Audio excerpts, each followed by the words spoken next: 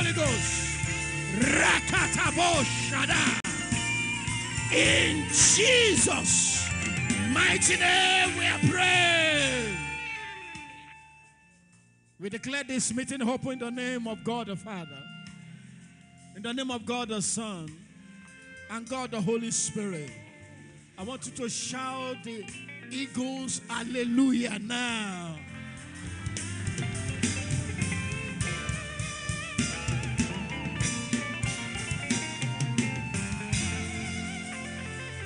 Hallelujah. Hallelujah.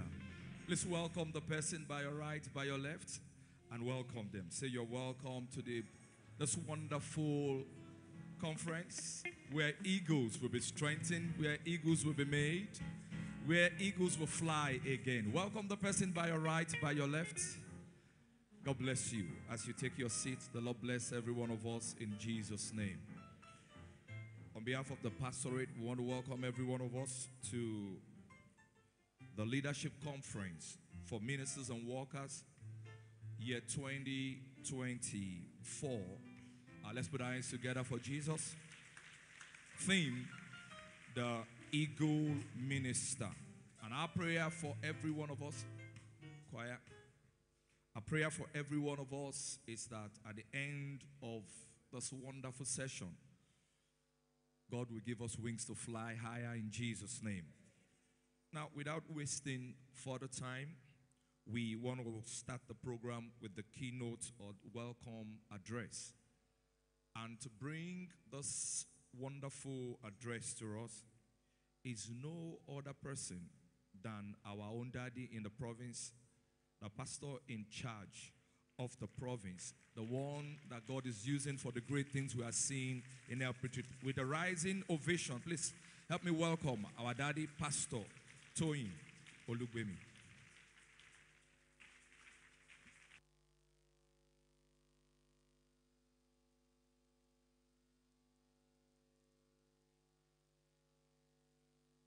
Hallelujah. If you are clapping for me, I'm a mortar, but the one that has called me is a mortar. He is the King of Kings and the Lord of Lords. Come on, clap for him, the Almighty God. Hallelujah. Amen. The way you are clapping, it doesn't show that you are an eagle minister. Eagle minister, come on, clap your hand.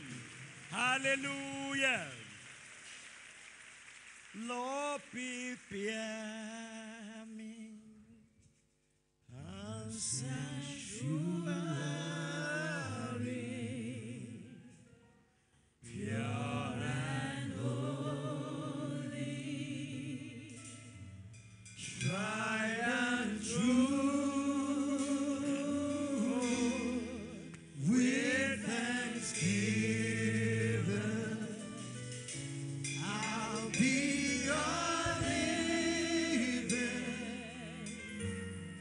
sanctuary for you. Say, my Father, I am ready for greatness. Let my greatness begin now. Come on, talk to God.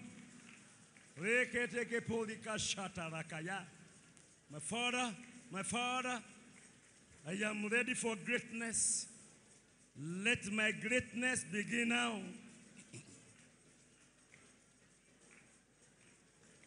In Jesus' mighty name we pray. Say, my Father, my Savior, I don't want to remain in the valley. I want to be on the mountain top. Say, Father, I want to fly. Please carry me now. I don't want to be in the valley. I want to be on the mountain top. Father, I want to fly. Carry me now.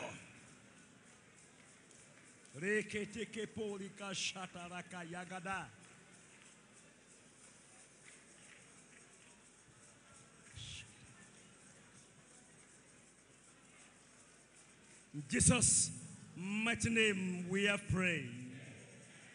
Father, Lord, we thank you. You are the King of kings. You are the Lord of lords. Father, we are here for you this day. Have your way in the name of Jesus. Take over everything. Bless us more today. Thank you, Lord Jesus. In Jesus' mighty name we pray. If you are sure you are an eagle minister, come on, shout hallelujah. If you don't understand, maybe they will show us an eagle. You are just standing, you are not flying. And you said you want to fly, you said, God, carry me now. Eagle minister will shout, say hallelujah, and you fly.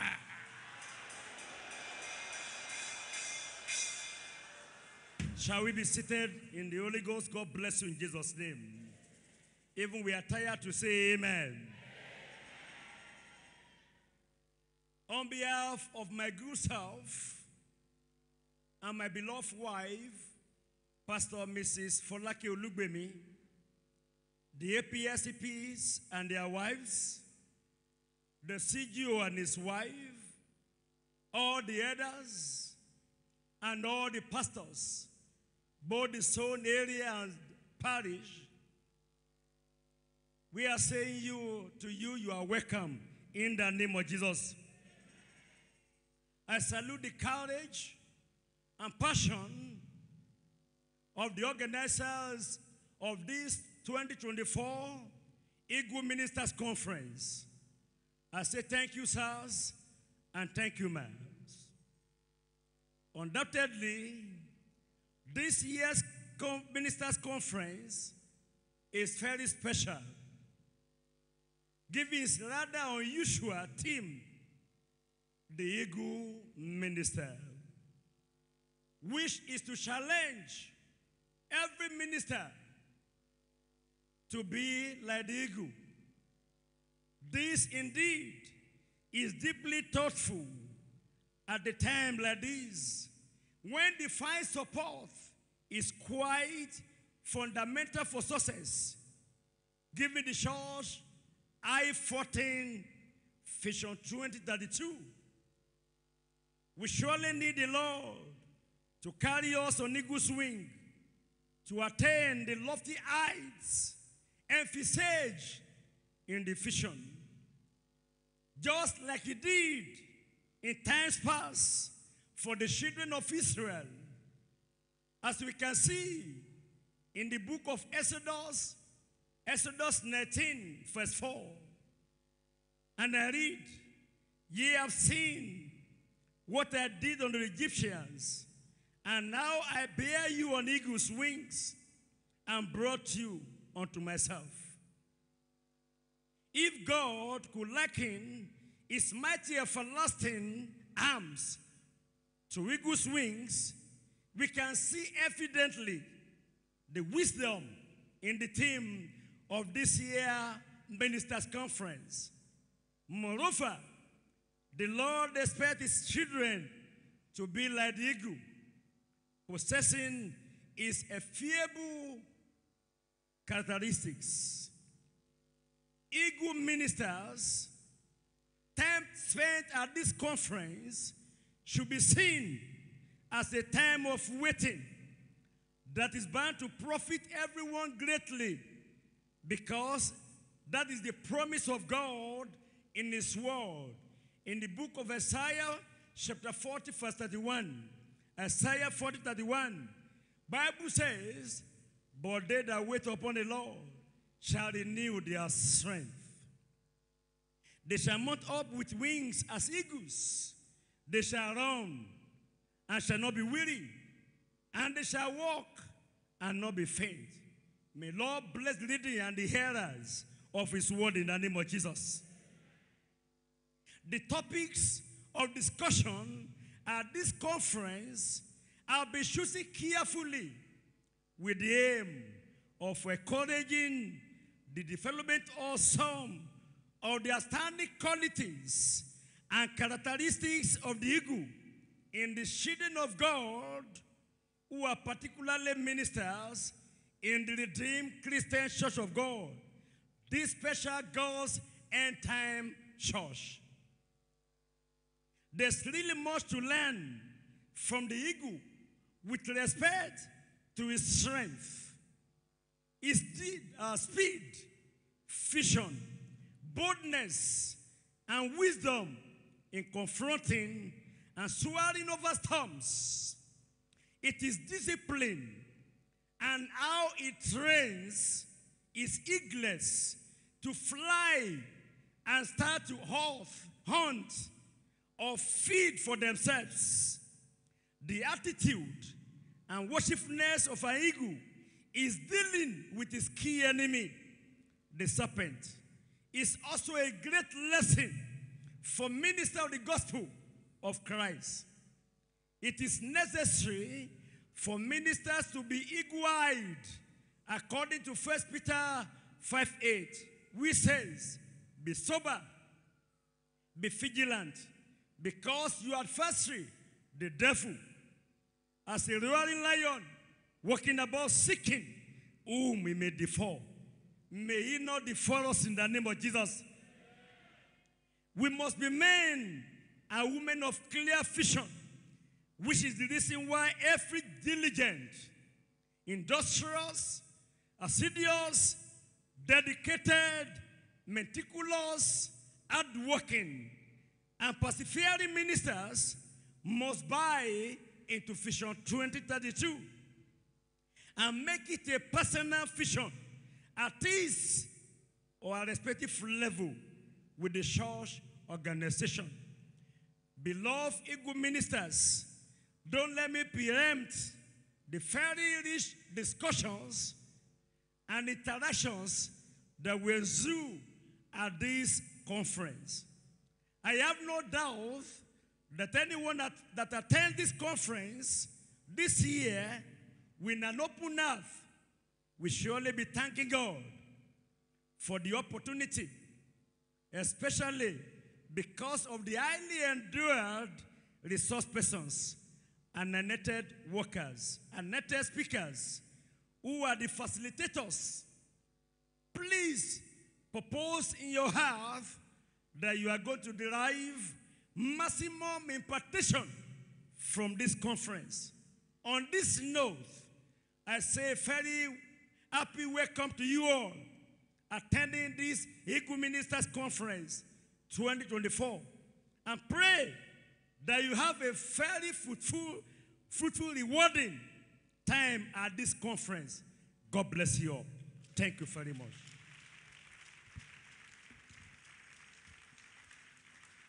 Let's celebrate Jesus in the life of our Father in the Lord. Is that the best you can do, Eagle believers? Eagle ministers and workers, let's celebrate Jesus. Hallelujah. Thank you, Daddy, for that wonderful opening speech. The Lord bless you mightily in Jesus' name. Like you heard that he said, one of the characteristics of the eagle is in its ability to focus. So please tell your neighbor this morning and for the rest of the day, focus. Hallelujah.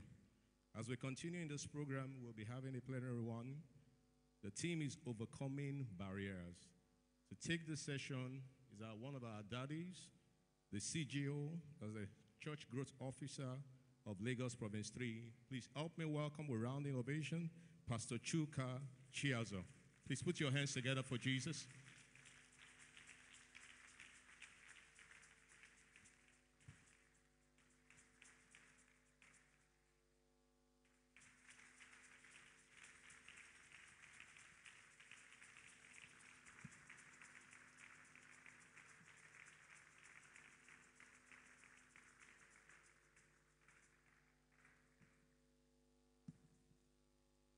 Amen.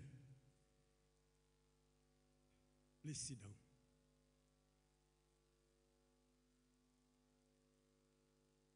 I want to appreciate our Father in the Lord first and foremost, and all the ministers and the organizing committee for sorting my name to be one of the resource persons this morning. I want to pray that the way you sort me out, God will sort you out too. In the midst of your equals, You'll be sorted out in the name of Jesus. While standing on the existing protocol, may I ask you all to rise on your feet? Shall we rise on our feet? We give you glory, Lord, as we honor you. We give you glory, Lord, as we worship you. You are wonderful. You are worthy, oh Lord. You are wonderful. You are worthy, oh Lord. We give you glory. We give you glory, Lord, as we honor you. We give you glory. We give you glory. As we worship you, Lord, as we worship you. You're wonderful. You are wonderful. You're worthy, Lord. You are worthy. You are wonderful. You are wonderful. You are worthy, oh Lord. Eternal Rock of Ages, we bless your majesty. We worship you because you are the King of kings and the Lord of lords. You are the Ancient of days that never changed. You are ageless in nature. And so you want us to be like you as an eagle. You as the mother eagle have desired us to be like you entirely. This morning, Lord, I commit the word into your hand. I commit myself into your hand. I commit this crowd into your hand. Father, please let your word touch all of us. In the name of Jesus Christ. We don't want the word to just pass across us, or we passing through the word. But we want the word to cut across our hearts. In the name of Jesus Christ. Thank you, faithful Father. In Jesus' name we pray. Amen. Somebody shout hallelujah. Once again, I want to say thank you, sir, for this opportunity. As we go into the topic I was asked to handle, it's called Overcoming Barriers. Overcoming Barriers. Our general text for the program is Isaiah chapter 40, verse 31. A few minutes ago, it was highlighted to all of us. But as I begin, I'd like us to look at Romans chapter 8, verse 37. Romans chapter 8, verse 37. And he said, no, despite all these things, overwhelming victory is ours through Christ who loved us. King James Version say, nay, in all these things, we are more than conquerors through Christ that loved us. Praise the Lord, somebody. Praise the Lord, somebody. Psalm 37, verse 1. Psalm 37, verse 1. I'm just taking that verse 1. So it says, fret not thyself because of evildoers, neither be thou envious against the workers of who? Of iniquity. Praise the Lord. What is the Bible talking about when it said in Isaiah chapter 40, verse 31, concerning eagles, that we will mount up with the wings of eagle, we will fly and will never be tired, we will run, will never be weak. I pray this very morning that as the word comes, your life will be open to it. In the name of Jesus Christ. We are introduced as eagle ministers. What is the reason why the Lord wants us to be as eagles? There are some there are some peculiarities that are known for eagle. Our daddy highlighted a few just minutes ago, but let's just run through them. One, the eagle bird is a special breed among birds. Can I ask you a question? Are you a common person? Answer me. Then if you are the eaglet, you must see yourself as going to be like the mother eagle in due time. With a peculiar characteristic that makes eagle very significant and different among birds. This character is that eagles, they fly with a balanced gravity in storms and dangerous winds. Eagles are never afraid of storms, no matter the strength of the storm. The torrent up, the torrent down, the eagle will balance at it. Eagles are special because of their strength. For this strength, they symbolize war. They symbolize war snappers, empirical power. This was noted, beloved brethren, far back during the Babylonian war, when it was a little impossible, and they realized, focusing and seeing how the eagle focused, their snipers began to pick men at strategic points down one after the other to break barriers. You will be a barrier breaker in the name of Jesus Christ. Eagles are conscious of security. Hence, anywhere they are focused. They see very far away. They build their nests at the high cliffs where other animals cannot. Eagles are not polygamous, but eagles are monogamous. Mating only a partner in life all through. That's exactly what the Lord wants us to be on earth. One man, one wife. Not one man, one wife, 10 mistresses. You will not be among them in Jesus' name. Praise the Lord. Praise the Lord. Then, what are barriers? I will describe barriers in two ways. Number one, let me start by saying that barriers are in nature of obstacles, storms, mountains, fences that prevent or stop anyone from movement or gaining access into a successful end. It could also be referred as circumstance that prevents people from making progress. Barriers can be spiritual or physical. They can be psychological. They could be emotional. They could be cultural. They could be gender, technology, communication, even language.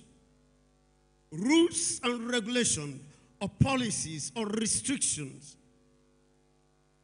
For example, in Daniel chapter 3, verse 1 to 7, Nebuchadnezzar built an evil royal status and wants every citizen, including their slaves, to worship.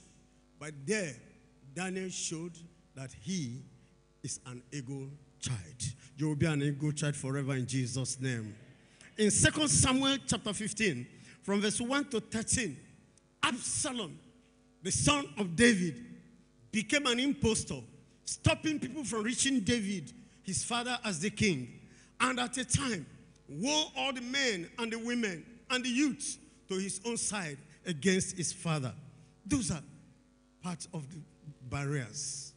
Walls, like Jericho walls, is one of the barriers that we have often read about. So, barriers are like walls, barricades, bars, or objects of fortified situations that makes situations more impossible for any penetration or any achievement to come true. Exodus chapter 14, verse 15 to 16. The Red Sea stopped the children of Israel for a moment from crossing to Canaan land. But thank God for his divine intervention. And that is one of the reasons why we are here this morning. That whatever barrier has been facing us, by his grace we will overcome in the name of Jesus Christ. Another spiritual aspect of it is self-inflicted barriers. For instance, Achan, one of the Israelites, in Joshua chapter 7, verse 6 to 20, stole and caused I to defeat the children of Israel. What does overcome mean? It means to prevail, to subdue, to be victorious, to succeed in dealing with problems or difficulties, to bring under control, to conquer or to overcome. In this short note, I want to ask you once again, how do you think we can overcome if any of these cases confront us today? Can I have your answer? Do you think we can overcome? Why do you think we can overcome? I have the answer as I follow you in your ears. In Romans chapter 8, verse 37. Romans chapter 8, verse 37. Bring us back there, audio visual. It said, nay, in all these things we are more than conquerors. We are more than victorious. We are more than overcomers. We are just what you think we are not, because who is with us is greater than who is in the world that stands as a barrier. Praise the Lord, somebody. In Colossians chapter 2, verse 15. Colossians chapter 2, verse 15. The Bible says, having spoiled the principalities and powers, he made a public show of them, triumphing over them. Who was that? That is our Master Jesus Christ, our first forerunners, the only man we have right to imitate in every situation. That is him. Praise the Lord. Looking back to what barriers are, may I remind you, in John chapter 16, verse 33, he said, these things have I spoken unto you, that in me you might have peace. In the world you will have tribulation, but be of good cheer, I have overcome the world. Is it true of us? It's true. Jesus has overcome, we shall overcome. No matter their strength, no matter their power, no matter their fortification, we will overcome in the name of Jesus Christ. In John chapter 19, verse 30, the Bible says, Jesus said, it is finished. What is finished? The sin barrier, the unseen barrier, the human-created barriers are all what? Finished. So, give yourself an applause and say, thank you, Jesus, for giving me victory in advance. I'm not hearing you. For giving me victory in advance. What are the keys we can use to overcome barriers or obstacles? Number one, Hebrews chapter 11, verse 1 and verse 6 tells us that faith is the key that is against every situation that is not of God. Praise the Lord. What can we do with faith?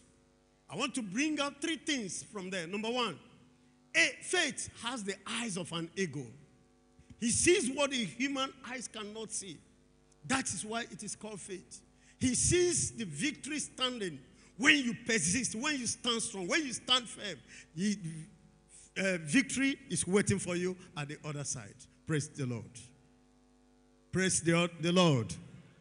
Number two about faith is that faith has the power to carry you through obstacles without looking back.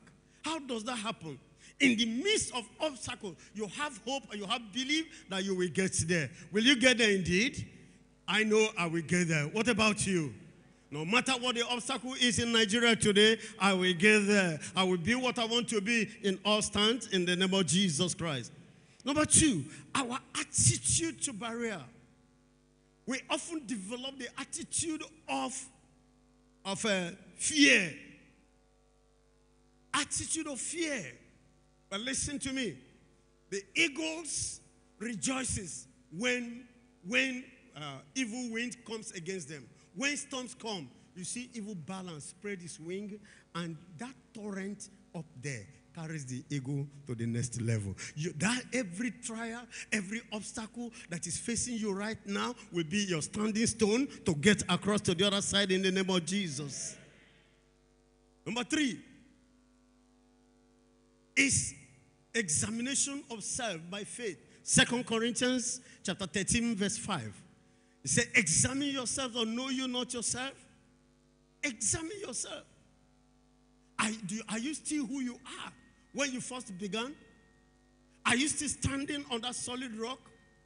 Are you there on that stable land that you saw and you say, oh, this is just the end of all things, I will march forward?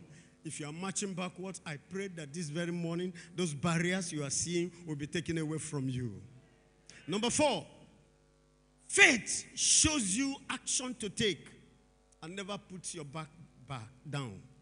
How does that happen? I have my testimony in the book of 1 Samuel chapter 30 verse 6 to 8, where David was faced with a great challenge. Invaders had come to invade his community and have taken his wife, and the entire community was robbed off. They were taken captive. But the Bible said that at the time David appeared there, he cried. He was weak. But listen to me. Faith will never make you become pitiful, because it doesn't want you to become a pit. What happens to pits? People keep throwing waste into it. Your life will never be a pit.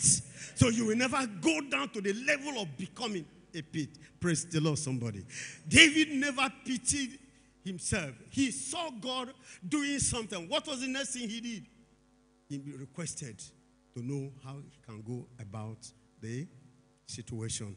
Did he go or not? God gave him the roadmap. Psalm 119, 105.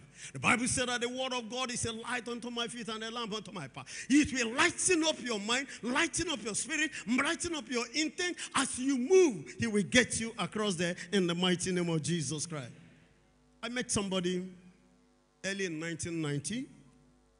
She gave birth, and after giving birth, at the time, whether she's breastfeeding or not, her breast will be running water. And he met the doctor and said, "Doctor, look at. Doctor said, this is cancer." I said, "What? Cancer, you mean?" He said, "Yes." He said, "Well, great problem, great answer." Oh, God. Today, the person is alive and healthy. Where is cancer? Where is the cancer? The cancer disappeared because there was a force by faith matching the force of the human belief. Praise the Lord, somebody.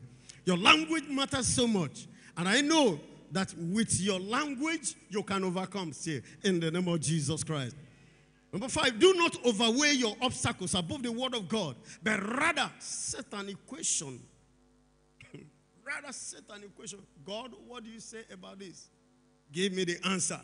This is the situation I'm in. And if he answers you, what will you do? You can do just what he wants you to do, your action point. Jeremiah chapter 32, verse 27 and 17 tells us that God said, "Is there anything too hard for me to do?" Verse 17 says, God, nothing is too hard for you to do. Is there anything actually too hard for God to do for us? Is there anything too hard for God to do for us? There is nothing too hard for God to do for us, because he can open the door and let you go free in the mighty name of Jesus Christ. Luke chapter 1 verse 37 declares that at the same time. He said, with God, nothing shall be impossible. Look at the person that took faith to overcome a deadly and dangerous situation of life. Mark chapter 5, reading from verse 25 to 35. That was a lady of 12 years issue of blood. If we take sickness as one obstacle, if you read that passage very well, at a time, the woman came to a point that she was homeless and helpless. But there is help coming from above. There is help coming from above. When her faith was restored, all she said that, "I heard that the Messiah is coming. If I may but touch the hem of his garment, I shall be made whole." Did he do it or not? She did it. And what happened to her? She overcame. She became a triumphant woman. You'll be triumphant in life in the name of Jesus. When God's word meets the word of the devil, the evil suggestive words, what do you think will happen? In Matthew chapter 4, verse 4 to 10, Jesus Christ, our master, resisted, withstood, stood on the platform of the stable land, stood as the rock of ages, saw himself facing the danger, but he had the word of God in his mouth. And the last time he said, "Satan, get behind me. The cup that is set for me to drink, I will surely drink it." If he hadn't drank that cup, standing firm on his ground, you and I will never be saved today. Praise the Lord, somebody. You will overcome in the name of Jesus Christ. I go further. Hebrews chapter 4. Hebrews chapter 4. Verse 14 to 16. Hebrews chapter 4, verse 14 to 16. The Bible said I will have a high priest who cannot leave us wallowing in pains and sorrow, except we fail to call his name. And he said this about high priest. Who is that high priest? Jesus Christ. Let's read it together. Can we go? Please read this from the screen. Seeing then that we have a great high priest that is passing into the heavens, Jesus, the Son of God, let us hold fast our profession.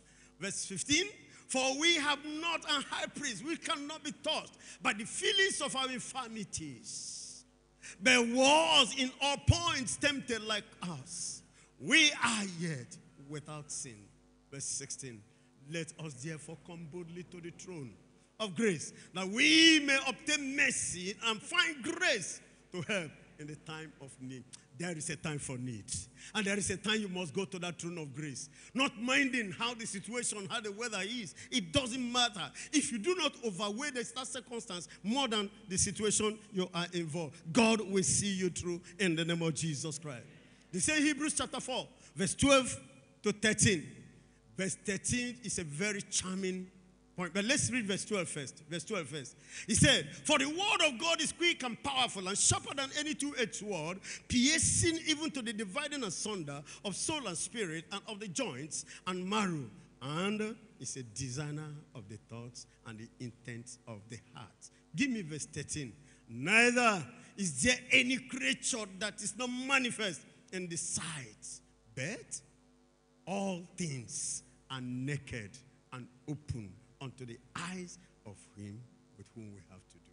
Who do we have to do with? Jesus Christ. Nothing is hidden from him. That obstacle you think is about to swallow you, listen to me, it cannot swallow you. If Red Sea could only be a temporary thing to the children of Israel, but an enemy to the Egyptians, listen attentively, you will get to the Red Sea, the bridge will be prepared for you.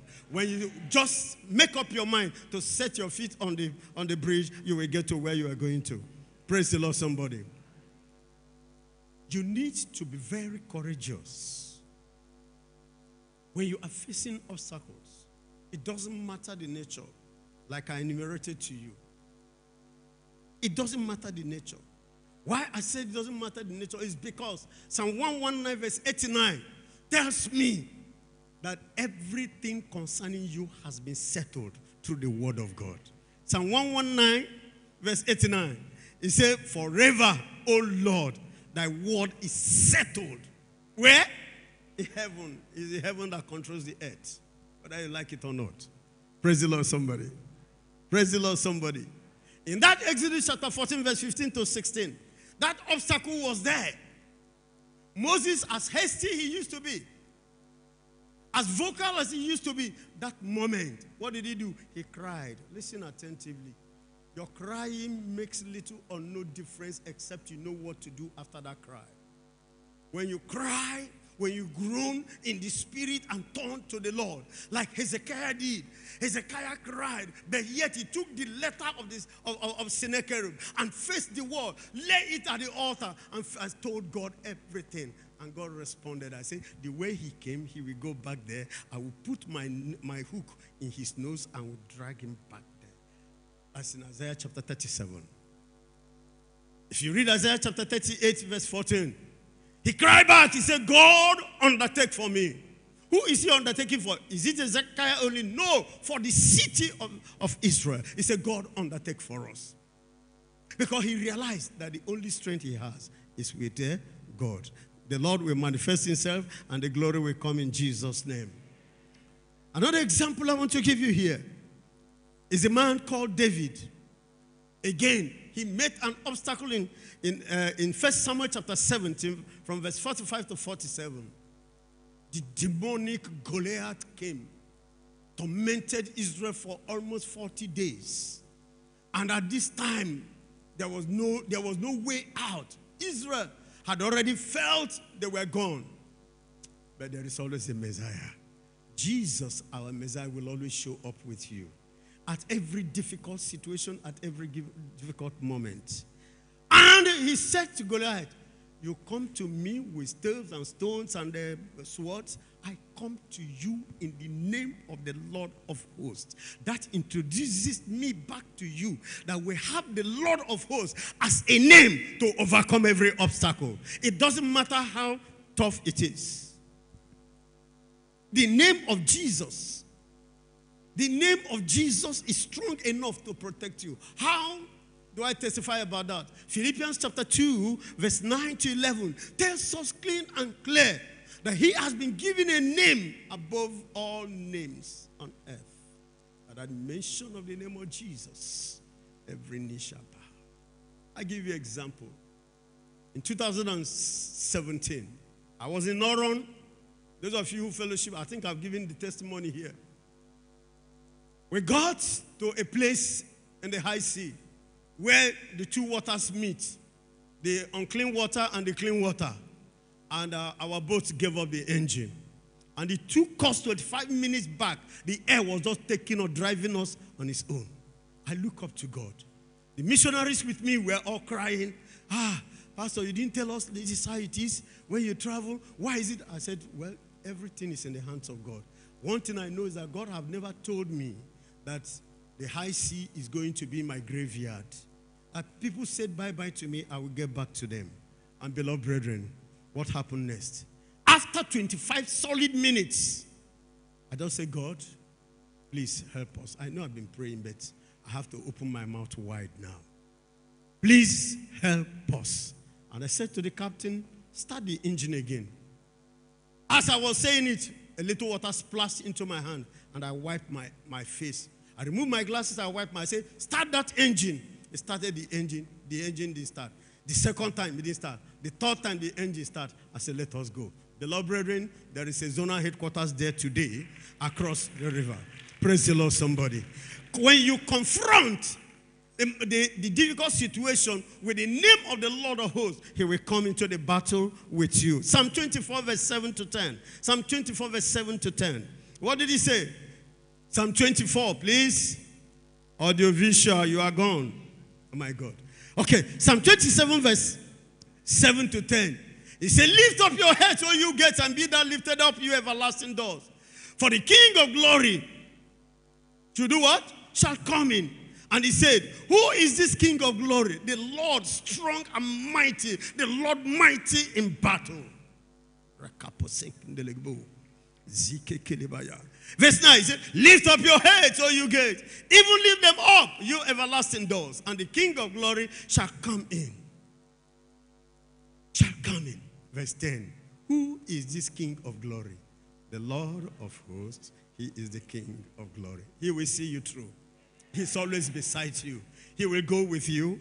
He will carry you through in the name of Jesus Christ. When we talk about this, we talk about the strong tower in Psalm 18 verse 10 and 2. Give us Psalm 18 verse 2 first and foremost. Psalm 18 verse 2. Psalm 18 verse 2. He said, the Lord is my rock and my fortress and my deliverer and my God, my strength with whom I will trust, my buckler and the horn of my salvation. Oh my God, if this is your God, why then will you see obstacle and fret before obstacle? Psalm 37 verse 1. It says, fret thou not because of these evil things that are springing up. Some are man-made, because there is a refuge with us. Verse 10 of that chapter says that the rod upon the cherub did fly. Yea, he did fly upon the wings of the wind. Do you think he cannot carry you upon that wing? He will carry you. Hallelujah, somebody. He will carry you. He will carry you. You cannot see the wind. But if he decides to carry you like he carried Elijah, he will not make any mistake to land you anywhere he wants to land you. He decides to carry you like he carried Philip, he will not make any mistake to land you before the eunuch or the president or the king of the nation, provided you are in his will. Praise the Lord. Praise the Lord. Because he's our refuge, we shouldn't fret anyhow. We have the blood of Jesus. Sorry, before I go to the blood of Jesus, just a few weeks ago, we ended up with the word, or with our team here, his word is here and amen. His word is here and what? I want to give you a testimony of that. On the 18th of that month, I didn't have a single 10 naira for tithes. And I said, God, today is 18th. And I don't have money for tithes this month. My usual other tithes has been taken directly from the mission.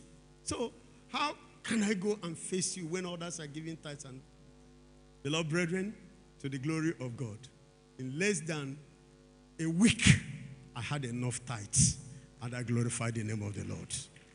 I glorified the name of the Lord. His word is yes and amen. He can never deny himself. He can never deny his word. These two things are in complement to each other. They complement each other to the point that as this one is going, the other one is following him. The name and the blood of Jesus. The blood of Jesus has so much power. Number one, the blood of Jesus gives us peace. Colossians 1:20. Are you afraid of this circumstance? Plead the blood of Jesus against that circumstance. It gives us peace. Colossians chapter 1 verse 20. Our redemption, Ephesians chapter 1 verse 7. Is part of our redemption. In fact, that is the door that opened our redemption. The coverage and safety, Exodus chapter 12 verse 13 to 14. Victory by his blood, Revelation chapter 12 verse 11. Praise the Lord. As I begin to do some conclusions here.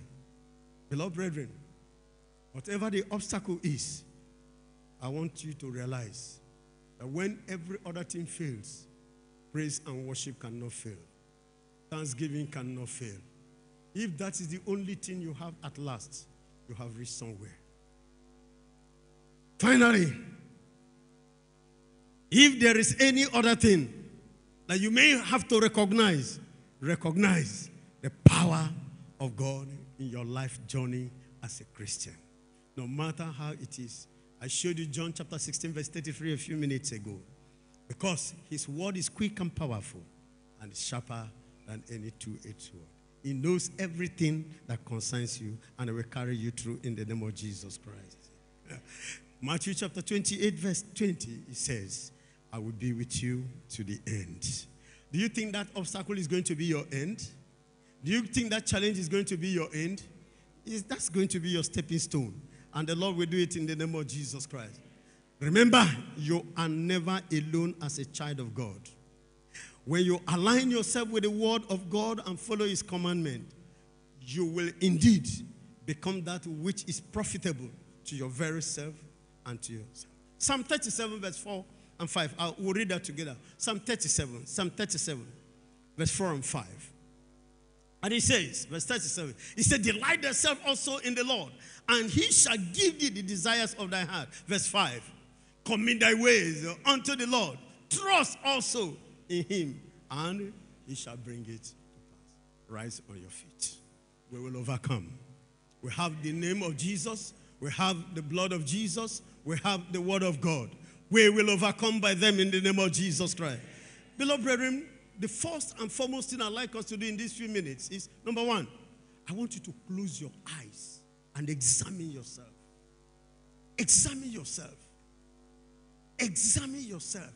Are you that minister? Are you that worker that cried and said, oh God, I didn't know this. It's like this. What have I been doing in the world? Now you are inside. You are weak. I want you to examine yourself. Examine yourself. Then turn back to the Lord. Cry to him. If there is anything that's already causing a barrier in your life, tell the Lord, please take it away from me. I want to be an overcomer. I want to be an overcomer. I want to be an overcomer. I want to be an overcomer. Help me, O Lord. Help me, O Lord. Don't be ashamed to ask the Lord to help you. Don't be ashamed to ask the Lord to help you. Don't be ashamed. That is why you are his. Except you have elsewhere to go to. Except you have elsewhere you run to in the night. When others are asleep, when others are snoring, you are somewhere else. That is the only time you can be ashamed to say, God, I can't, this one for what now? I beg, let it go. It cannot go like that. Just talk to the Lord. Talk to the Lord. In Jesus' name we prayed. Number 2 prayers. Daniel chapter 11 verse 32. Luke chapter 10, verse 19. Genesis chapter 1, verse 26 to 28. 3 of them are combined in these prayers. You are going to lift up your hands. You are going to lift up your right hands before the Almighty God. Your right hands, please. Your right hands, please. You will say, Father, I am your image. Totally committed unto your figure. At this moment, oh Lord, I lift up my hands before you. Take this hand for exploits. It's part of my life. Use me for exploits. In this period where things are very hard in this nation. He gave you power. He gave you authority. He gave you anointing. And he said, behold, I give unto you power to tread upon serpents and scorpions. You are fully figured in Christ, in him, to do exploits. Because he said, I go, but where what I left behind, you must continue. You must continue. John chapter 14, verse 12. You will do that exploits. You will do that exploits. He said, you will lay your hand on the sick, and ye shall be healed. The sick shall be healed. The sick shall be delivered. Sickness is an obstacle. Thank you, Father. Thank you, Father. Thank you, Father. In Jesus' name we prayed. Now, for you as an individual, your 2 hands on your chest. Your 2 hands on your chest. Your 2 hands on your chest. Jeremiah chapter 8 verse 22 calls him the balm of Gilead. Exodus chapter 15 calls him Jehovah Rapha. What does these 2 names stand for? Mark chapter 10, exactly 46 to 52. A man heard that the balm of Gilead is passing. He said, whether I see him or not, you will hear me. I will go to him. This barrier is over. And he began to shout. And an individual, he began to shout. Look at the crowd here. I want you to single out yourself. Don't look to your left, don't look to your right. Say, Father, whatever my circumstance is now, I need a solution to it. I need a solution to it. To every barrier and obstacles rising and standing against me now. Oh, Rock of Ages, Rock of Ages, Rock of Ages, Rock of Ages. Hear the cries of your people. Hear the cries of your children. Hear the cries of your ministers. Hear the cries of your ministers. Hear the cries of your workers. Hear the cries of your pastors. Rock of Ages. Hear, hear, hear, and respond to them. You heard that young man. You said, stop. I heard my name. I heard the Son of David. I heard, have mercy. Have mercy. Go and call him. They called him. And that was it. Thank you, Father. Business barrier. Business barrier. Marriage barrier. Barrenness. Poverty. Every one of them. We have them all. Peter only said, at thy word. In Jesus' mighty name we prayed. All eyes closed. All eyes closed, please. Please, all eyes closed. If by chance or circumstance you have taken 10 feet backwards, have come down from the ladder, and you are not seeing the ladder of salvation very far away, this is your opportunity. Just 14 seconds, 13 seconds. Just wave your hand. I just want to pray with you. Just wave your hand wherever you are. Don't be ashamed, please. Here, today, we are going to receive loads of God's word to help. Can I see your hand? Glory be to God. Father, I lift up these your children before you. Whatever barrier that have made them to step down from the altar of salvation to human degradation again. Oh Lord, release your word. Please bring them back home and lift them up from that dungeon. Get them up to you in the name of Jesus. Thank you, Father. In Jesus' name we pray.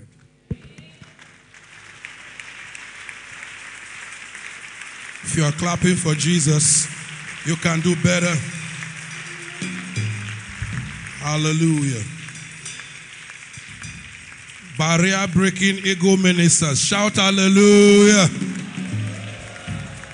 Please let's stretch forth our hands to our pastor, the National Church Growth Officer. Let's speak words into his life that he will continue to increase in strength, in wisdom. This will be the least message, revelational message we'll hear from him. He will keep climbing from glory to glory. Thank you, Father, because you do so. And in Jesus' precious name we pray. One more time, barrier breaking ego minister. Shout hallelujah. You can have your seat in the presence of God. Praise the Lord. Brethren, please, we have a quick announcement to make. Please, if you are the owner of Toyota Corolla gray color, registration number AGL15CU. Registration number AGL15CU. Toyota Corolla gray color. And also Toyota Highlander, black Toyota Highlander with registration number AAA470CV. Please help us go and repark. You are blocking some people that have come for a program since about 7 a.m. and they have to go for the reception of that wedding. Please take notes.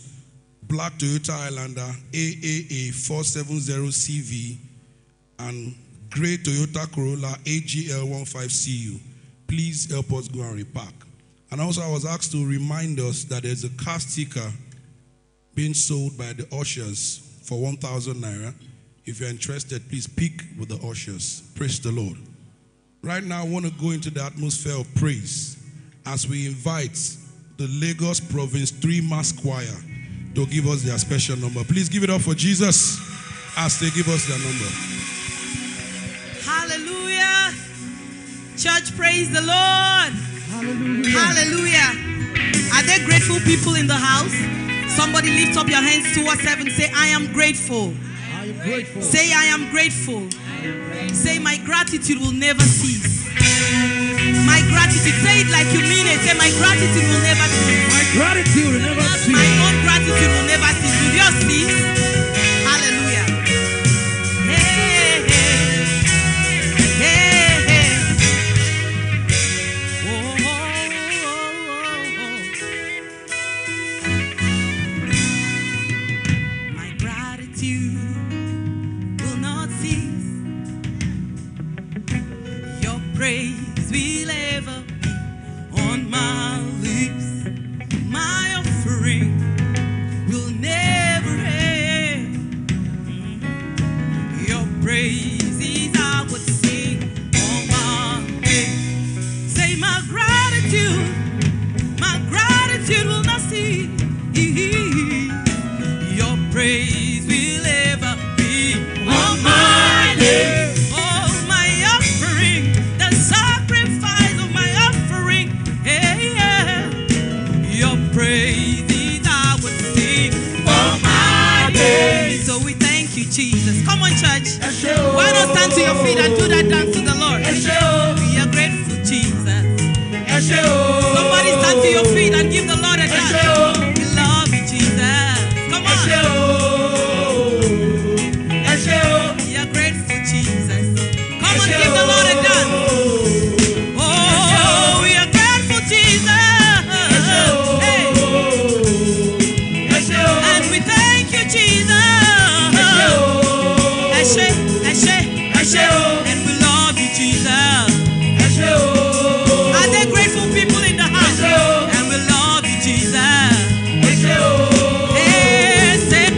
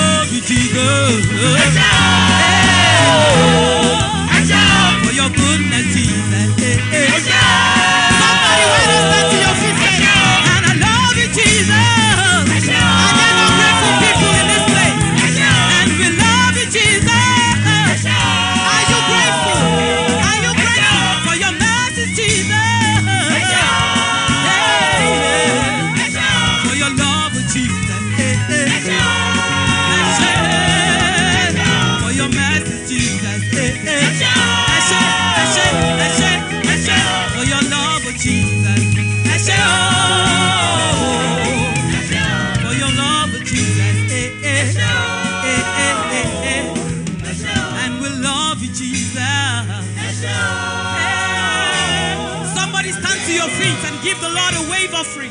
Are you grateful? Are there no grateful people in this church? Are there no grateful people here? See how He's brought us. See how far. From January to February to March. Now we are in April. Tell Him thank you. If that's all you say is enough. If that's all you say thank you, Jesus. We are grateful, Jesus. Hallelujah. Hey, we thank you, Jesus. We love you, Jesus.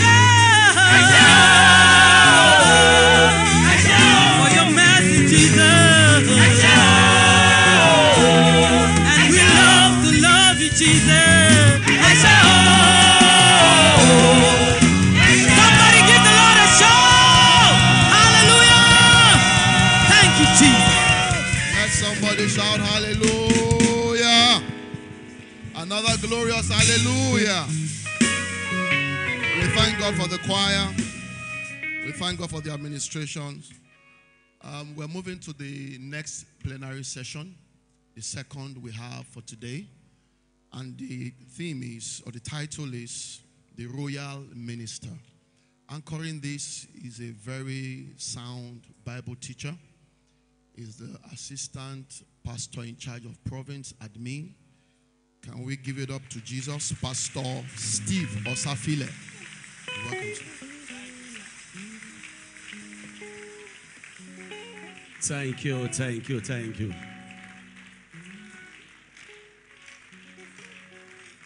Keep clapping for Jesus. You're not clapping for man, but for Jesus. Thank you, Lord. Shall we pray? Immortal and invisible God, I want to thank you. Holy God, we adore you. We thank you for this meeting. We thank you for the first session. We thank you for this session. Holy Spirit, we ask that you take control. In the name of Jesus. I ask that the purpose of this particular session will be made real in our lives in the name of Jesus. Holy Spirit, once again, we can do nothing without you. Empower me as I share your word with your people. In Jesus' name we pray. Go ahead, thank you, can go. Let somebody shout hallelujah. Now, before you see that, you want to pray. Say, Father, grant me the grace to receive your word into my life. Yes, talk to God. Ask God to grant you the grace. Ask God to grant you the grace to receive his word into your life. The word can come and the word may fly out. The word may not sink in. And then the word will not benefit you. Pray that the word of God will benefit you. Let's pray. Let's talk to God. In Jesus' mighty name, we have prayed. Let's be seated. All the time, combine. Oh God, our Father in the Lord, we want to appreciate you really good. Thank you, sir, for this very, very privilege. For this privilege we have to minister this auspicious leadership conference for Lagos Province 3. I thank you, all my colleagues, and I thank you also. Put your hands together for Jesus. Okay. I'll be giving a topic, the royal minister. The royal minister. Or if you want me to call it like African man, the royal minister. The royal minister. I'll take my text from 1 Peter chapter 2, verse number 9. However, 1 Peter chapter 2, verse number 9 says, but ye are a chosen generation, a royal priesthood, and holy nation, peculiar people, that you should show forth the praises of him who had called you out of darkness into his marvelous light. But our focus, my focus this minute, is the word royal. So I'm leaving out the word priesthood, the word royal, because I'm asked to speak on the royal minister. Now, Christians are special people. We're not just ordinary people. If you look at the word royal, royal does not signify an ordinary person. Why are we special people? Why are Christians not ordinary people? And of course, when I'm talking about Christians, I'm talking about ourselves. And permit me to use the word workers as a generic term today.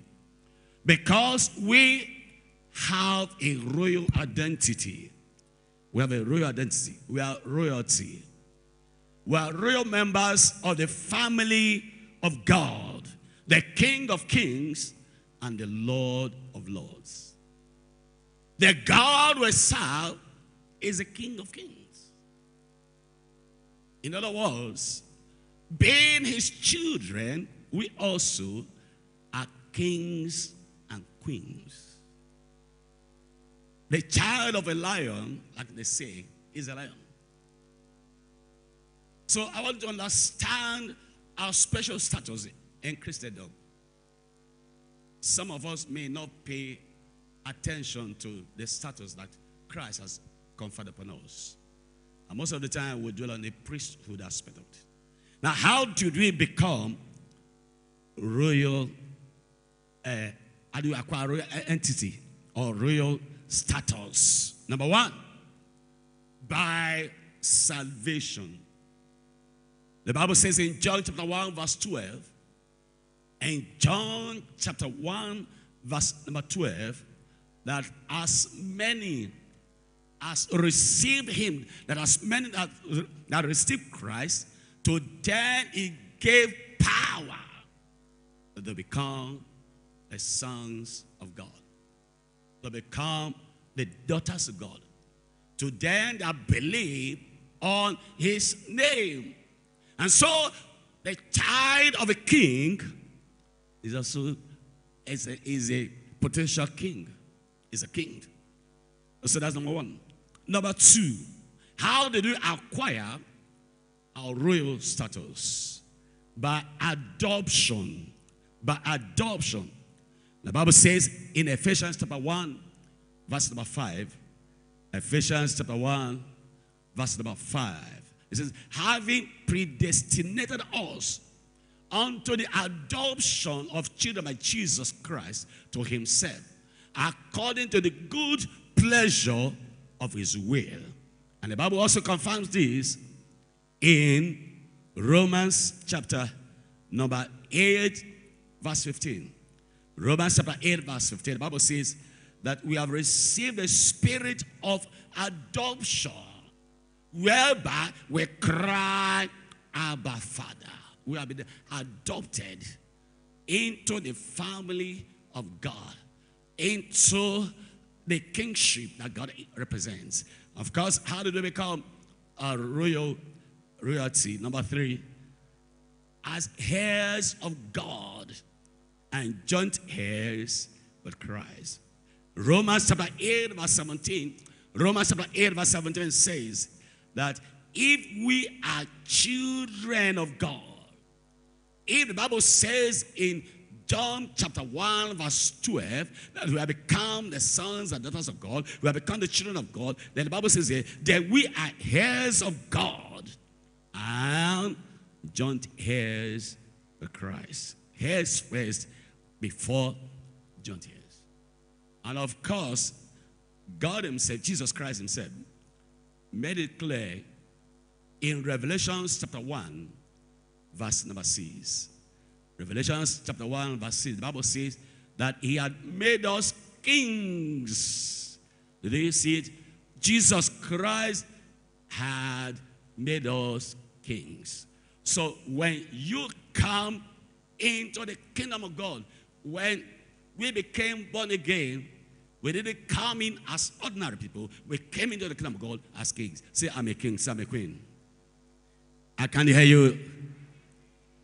So that is it. And of course, Revelation chapter 5, verse We're not going there. Now, when we become kings and queens, automatically, we also are entitled to all the rights and privileges of Jesus Christ. Everything that Jesus Christ is entitled to as the Son of God. The Bible says also that we as co-heirs with Jesus Christ, we are also entitled to all of them. We are partakers of God's inheritance with Jesus Christ. Now I want to look at the duties of a king. The duties of a king. So that we'll be able to see what God is expecting of us as his royal beings, or as members of his family, as royal entities, as royalty. Number one, a king exercises dominion over his kingdom and subjects.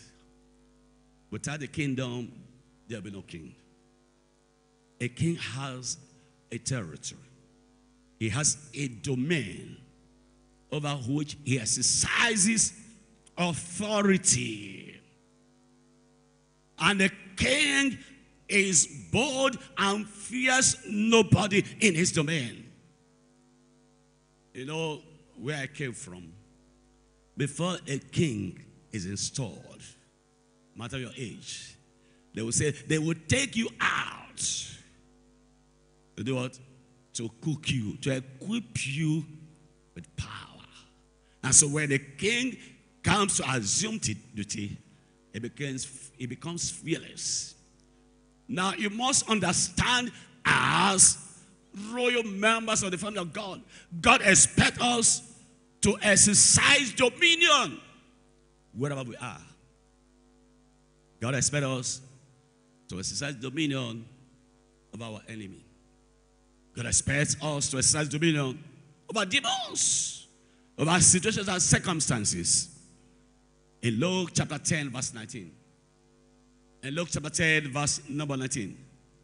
Jesus said, behold, I give unto you power and authority to tread upon Satan, to scorpions, and over all the power of the enemy.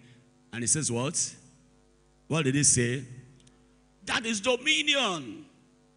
That's dominion. The apostles of Jesus Christ, when he sent them out, they had dominion over Satan and his cohorts. And they came back to Jesus Christ rejoicing. But Jesus Christ said to them, do not rejoice in this, but rejoice that your the names are written in the books of life. Brethren, I want to ask a question. Now, as a worker, I've told you, you're not just ordinary in the sight of God. He sees you as a king. How are you exercising dominion? Or let me put it differently. Are you exercising dominion as workers? Are there no workers that when people come to them for prayers, they refer to them to some place? Or they refer them to some place? Then you are failing to perform your role as a king. A king exercises dominion over everything. In the Old Testament, before a king assumed duty, he must be anointed by God. Saul was anointed by God in 1 Samuel chapter 10, verse 1. David was anointed by God 3 times. In 1 Samuel chapter 16, 1 Samuel chapter 16, verse 13. And then 2 Samuel chapter 2, verse 4. 2 Samuel chapter 2, verse 4. And then 2 Samuel chapter 5, verse 3. 2 Samuel chapter 5, verse 3. Even our Lord Jesus Christ himself, God anointed with the power and the Holy Ghost. In Acts chapter 10, verse 38, the Bible says how God anointed Jesus Christ of Nazareth with the Holy Ghost and power, who went about doing good. Jesus Christ needed the anointing of God to exercise dominion. In other words, What are we saying? As royal members of the family of God, we also must be equipped with the power and the ability of the Holy Ghost to function as his representative on earth. There can be no dominion without power. You can't exercise dominion without power. And that is why some of us, over 70% of us, I'm sure, if they bring some demon possessed and say, come and pray. He said, I'm not a deliverance minister. I'm not a pastor. I'm not a deliverance minister. But the Bible says, you are a king. And Jesus says, you are to exercise dominion. I give you power. Now, recently I read one paramount ruler in the southwest. Because of the event that happened in the state where 2 kings were killed recently. And he was telling his fellow kings or bars, say, look, go and acquire power. And if you don't want to acquire power, leave the institution. And I always said that first and foremost, this institution is traditional. So as a king, you need to walk in power. Number 2, duty of a king. The king is a warrior. The king as a warrior. In the Old Testament, kings were military leaders who led their armies to battle. They were military leaders. In 2 Samuel chapter 11 verse 1, the Bible says that there was a time that kings used to go to battle. There was a time that kings. And of course, it was in one of those times that David tarried at home and he fell into sin. In 1 Samuel chapter 31, 1 Samuel 31, read from verse 1 to 13, talk about Saul and Jonathan's deaths in battle. Saul led the battle. And of course, unfortunately, he died. As royal members of the kingdom of God, we have been called to battle. We have been called to engage in spiritual warfare against the kingdom enemies, or against the enemies of the kingdom of God. And the Bible says in Matthew 11 verse 12, says, from the days of John the Baptist until now, what happens? The kingdom of heaven suffered violence, and the violent take it by force. We'll be kidding ourselves if we say we are in the kingdom of God and we're not ready to engage in spiritual battles. We have been commissioned to battle. As a king, that is one of the duties of a king in the Old Testament. And even in the New Testament. Because Paul was talking, say, as, soldiers of Christ, endure hardness. Endure hardness. We are soldiers. Number 3, duty of a king. A king protects his domain and his subjects. A king protects his domain and subjects. In the Old Testament, the kings of Israel defended her against her enemies.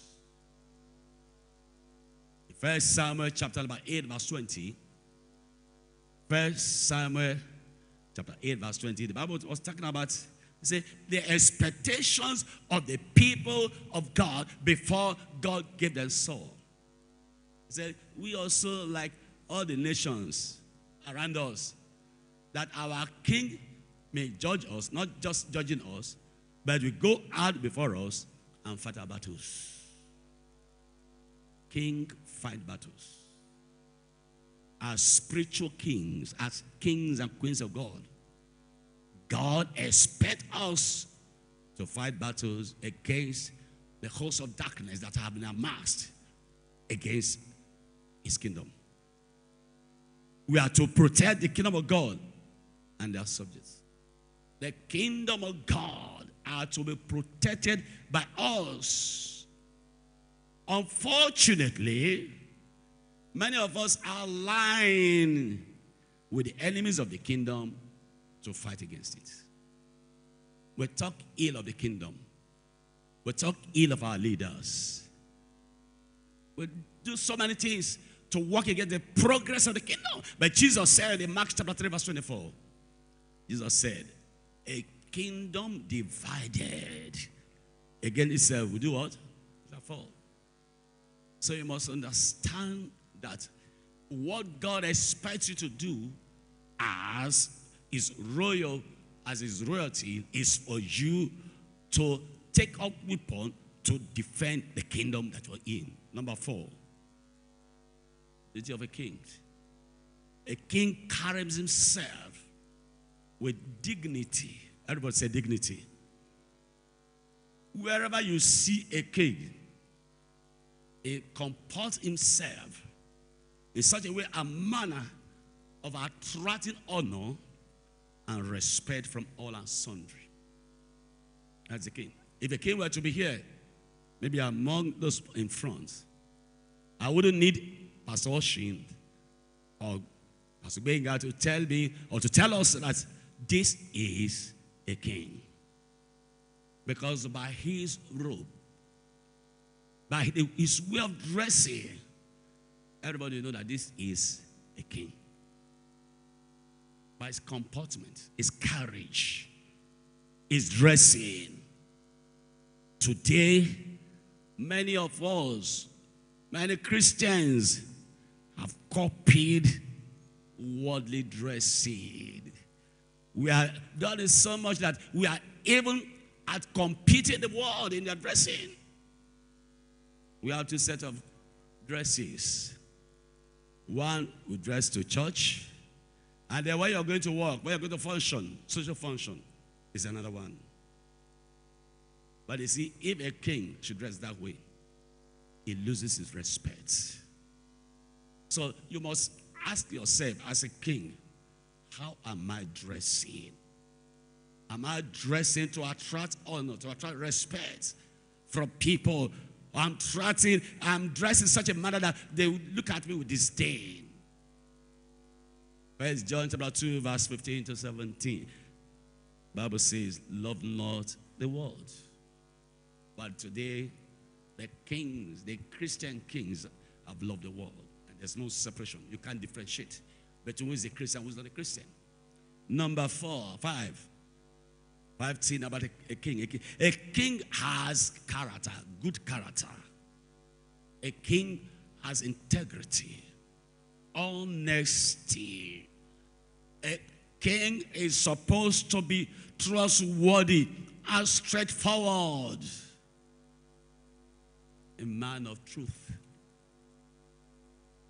A king is supposed to be somebody who lives by example.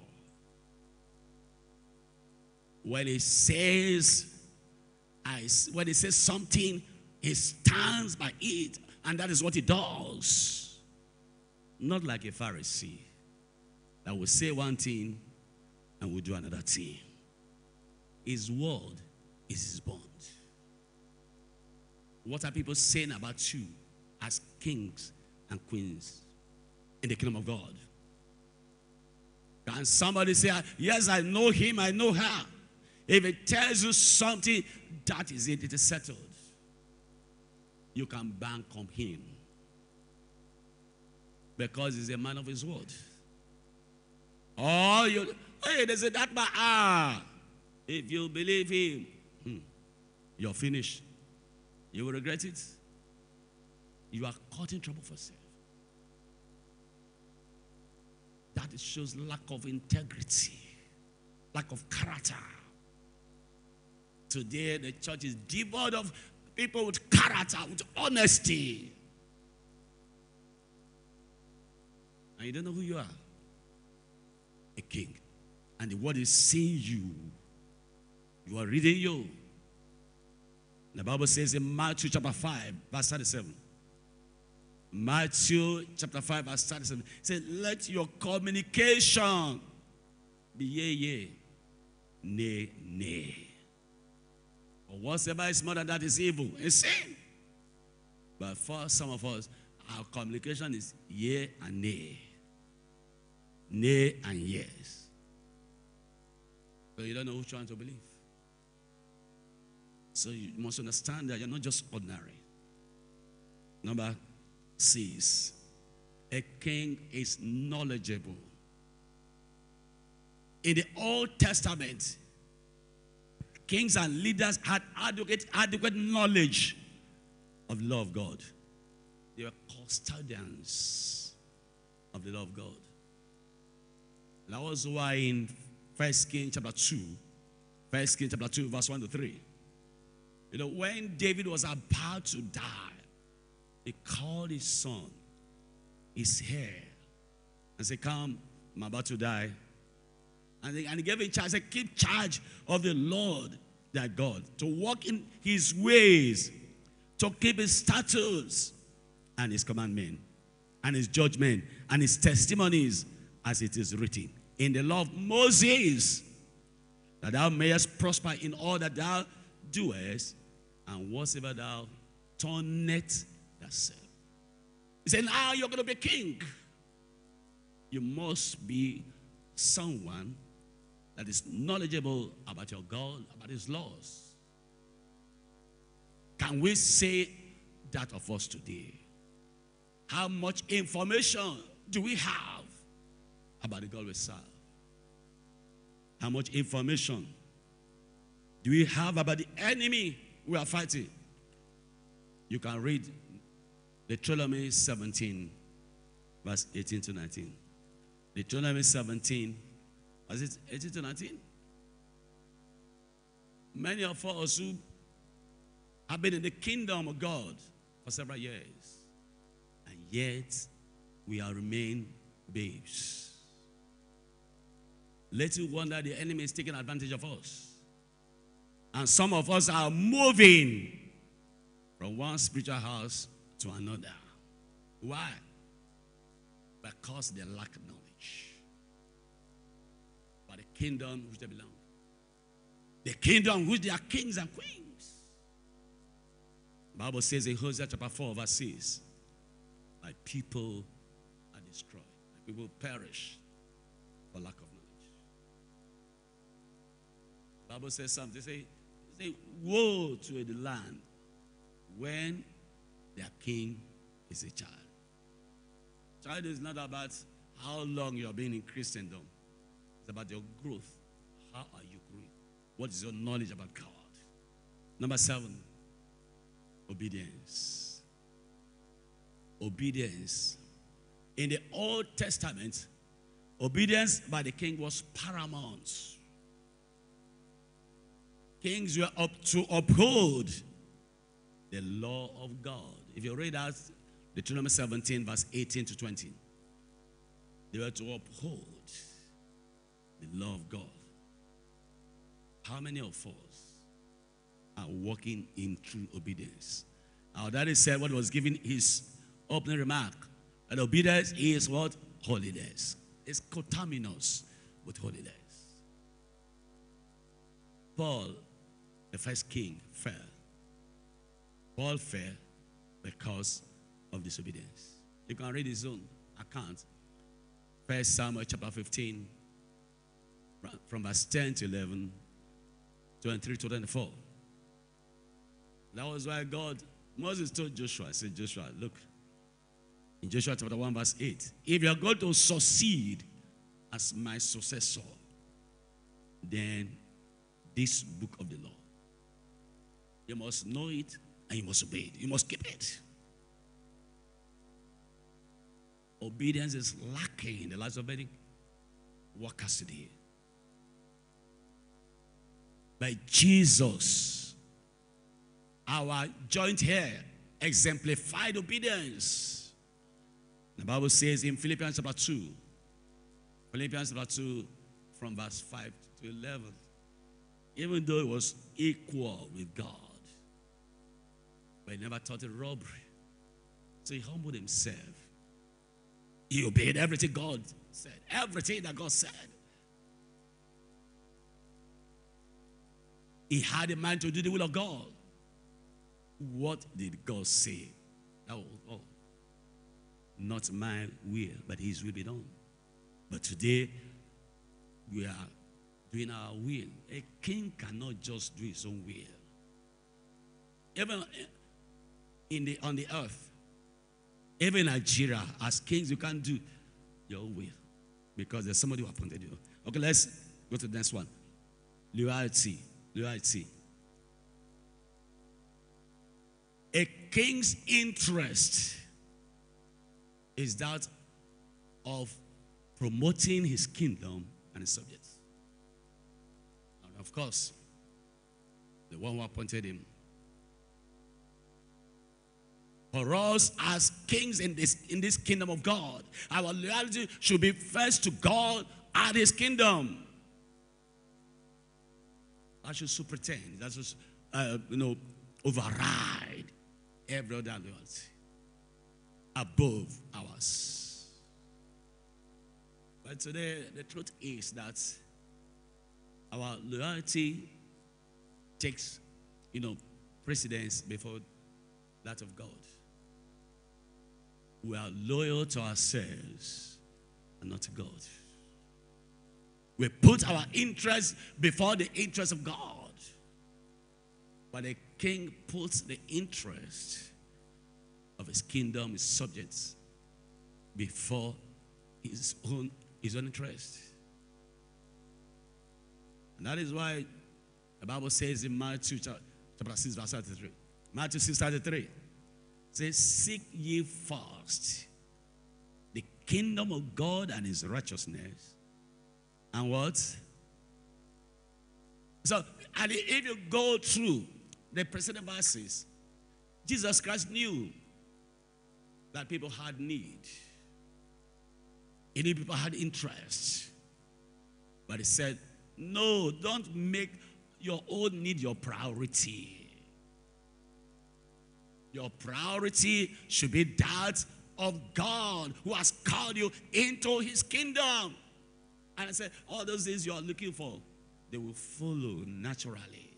They are extra. But today, the reverse is the case. It's our own interest, our business. Let's go to the next one. Righteousness and justice. A king epitomizes righteousness and justice. It's to rule in righteousness and in the fear of God. You are a king, but I want to ask you, how much attention do you pay to righteousness in your life? At times we do. At times we do. But especially in the secret, we will be proud if people get to know in the open. Most wicked and pernicious acts are committed today by those who call themselves Christians.